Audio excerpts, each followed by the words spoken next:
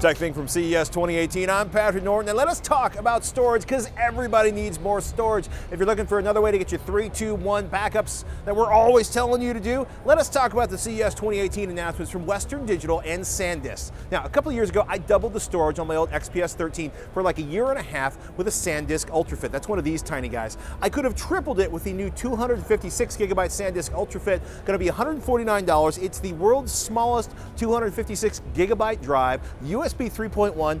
The phrase they're coming up with from the crew at Sandisk is plug and stay. And given that I plugged this into a side of a laptop and left it there for a year, I could totally be down with that. And this will fit anywhere. That space behind the router, if you don't want to plug a big USB drive in there, or any of your devices, your console, something that needs a little bit more storage. This has a lot of potential. Laptop, media servers, routers, whatever. Now, if your laptop only has Type-C USB, don't worry. Imagine, if you will, a tiny 1 terabyte USB-C thumb drive. Those are on the way. Now, if you're thinking about small, fast storage on the go, check out the Sandisk Extreme Portable SSD. IP55, dustproof, water resistant. I want to say it's like 30 minutes at 1 meter. Don't leave it under the water. Pull it out quickly, but it won't be destroyed. This thing looks slick. 129 bucks for a 200 gigabyte version. 1 terabyte is going to run $399. 2 terabyte, well, we don't have pricing on that, but this thing is tiny, like half the size of a pack of cards, and it should be super fast. For the pros out there that want to back up their photo shoots, drone footage, or well, anything a whole lot faster,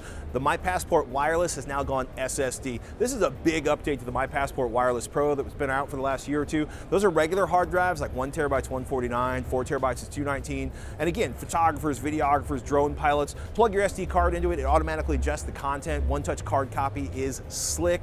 Battery will power it for 10 hours. They say it's good to go for 4K wireless streaming. 1 meter drop endurance, although I suggest you not test that. Raw image previews are available inside of that. Oh, and it's a wireless access point too. You can attach it to Wi-Fi or to your MyCloud network at home.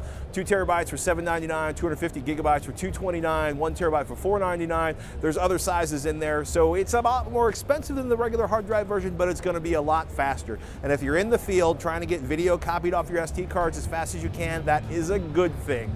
More tech coming at you from CES 2018. Head over to TekThing.com or YouTube.com/TekThing. Shannon's got videos, I've got videos. The best of CES 2018 televisions is going to be up there. Go get your tech on, people. I'm Patrick Norton. Thank you so much for watching.